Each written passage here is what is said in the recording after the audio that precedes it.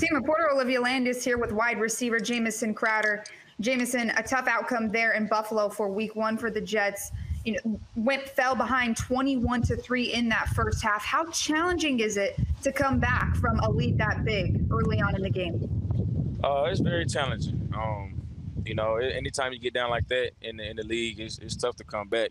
I just think going forward, we have to, get something going early, get some energy going early, make some plays early, and just stay ahead of the chains early. I think that'll help, help us get into a groove, get into a rhythm. What exactly does this offense need to do to take steps towards getting in a rhythm early with, like you said, with being how important that is? Yeah, I mean, I think we just got to just make plays. We all kind of, as a unit, had our plays here and there early that definitely hurt. I think it was tough for us to get into a rhythm, but we just got to make plays. And, once we do that, out the gate, that's going to always just help with the energy, help, with the momentum, and it's going to help us get on track.